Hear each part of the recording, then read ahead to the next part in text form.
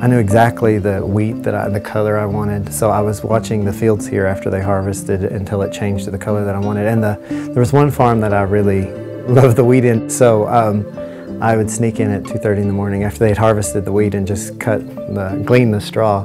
And I was out there and I would smell, sometimes I'd smell skunk and I would think, oh, I'm gonna get sprayed out here. And the deer would run upon me and snort, so I was out there with my little headlamp filling my bags of straw up for it. But I got the perfect straw that I wanted, that had the right color.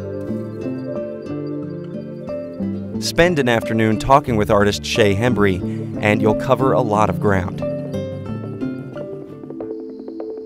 I think a lot about imagining a color that don't exist. Like, you can't even get your head around it. Like, it's hard to imagine that down below us right now, deep in the ground, there's lava. You know, like always below your feet, there's lava. We're mainly empty space, you know.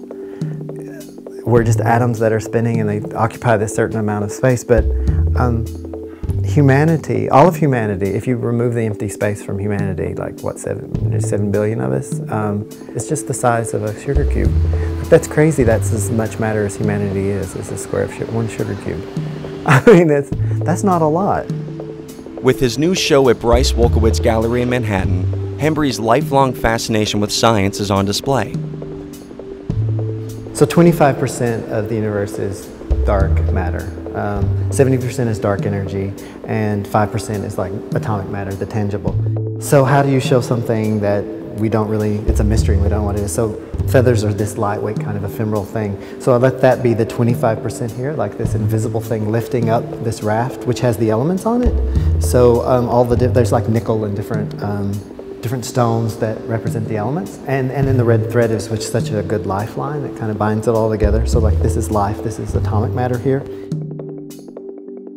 I mean, I'm not a scientific illustrator, I'm not a scientist. They're not illustrations, they're poems, and the show is Dark Matters. It's meditations. It's my kind of ponderings about what is this possibly, this mystery. Hembrey was invited to give a TED Talk. Next, this is by Thomas Swifton. TED, Technology, Entertainment, and Design, is the global set of conferences formed to showcase ideas worth spreading. When I went on the TED stage in Long Beach, I was really excited about it and I wanted it to be truly my voice, and that might not have been the best way to go about it, but it certainly was me, so yeah. I was in my 20s before I ever went to an art museum. I grew up in the middle of nowhere on a dirt road in rural Arkansas, an hour from the nearest movie theater. And I think it was a great place to grow up as an artist because I grew up around quirky, colorful characters who were great at making with their hands. And my childhood is more hick than I could ever possibly relate to you, and also more intellectual than you would ever expect.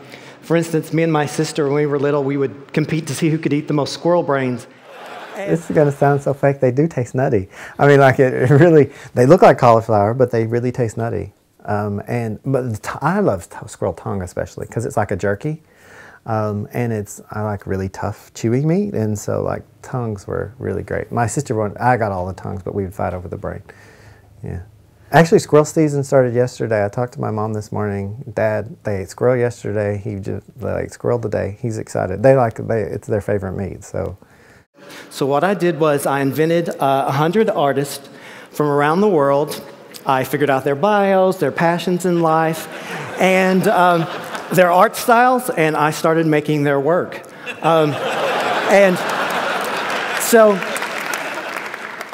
for example, in realist paintings ranges from like this, which is kind of old master style, to really realistic still life, to this type of painting where I'm painting with a single hair. Going to his home in beautiful Frenchtown, New Jersey, really could not be a greater contrast to kind of the hustle and bustle of Manhattan. These are really cool. These are all from Mason Creek in Illinois. It's little fern fossils. I think they often freeze them and then they put them in boiling water and they'll crack where the fossil is. the first thing that you realize is, I mean, here's an artist and somebody who is almost like an archaeologist, I mean, a real lover of culture and history. He doesn't have a shtick. There's not something that he's specifically trying to push. His interests are very much pure and real. With 8, you have the full prism plus black and white, because you know, dark matter is something we can't see. There's nothing there. So playing with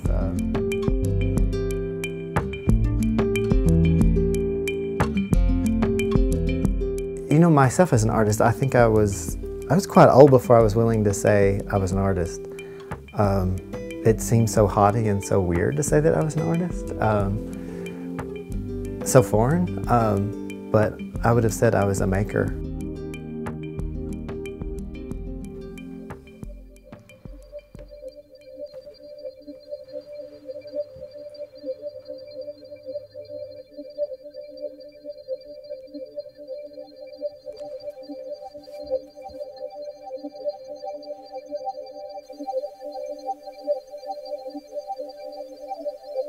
It's so interesting. If it's 95% of existence, I'm really curious, what does that look like? How does it work? And how does it affect everything else? And when you think of it, if you know, like atomic matter is only less than 5%, like it's so rare. It's what we know and what we see is so rare.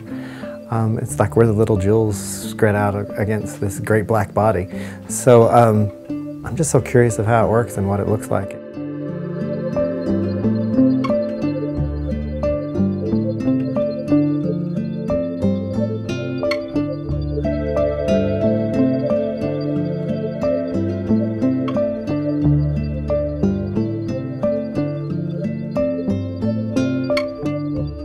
I have to follow the idea.